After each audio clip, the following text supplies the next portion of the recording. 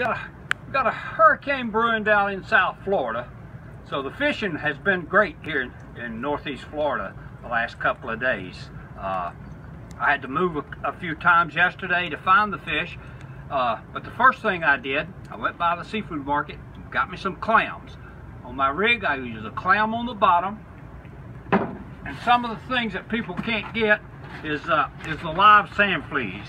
And I hear a lot of talk about not being able to find the fleas, but I've got these places I can get fleas. I've never not been able to get them. So I don't share that with everybody, but you know, I share some of the knowledge, but I always got my ace in the hole where I can get bait, catch my fish. But anyway, I didn't win the whiting tournament yesterday in Jacksonville at the Ritz Bar, but I did have some nice quality fish. Caught 4 keeper pompano, 4 legal pompano. So this is my sand flea rake.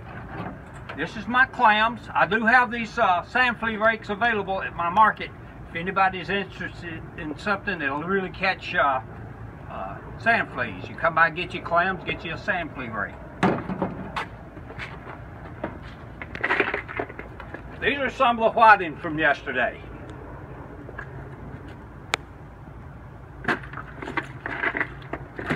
Of course, I got some not quite as big. This is what I was so proud of, being able to catch these pompano. Got them all down in the ice here. Didn't prepare for getting them out. This is one of the first ones. But anyway, these are pompano. Just moved into Northeast Florida. So you folks want to catch whiting and pompano, come by and see me for sand fleas or clams.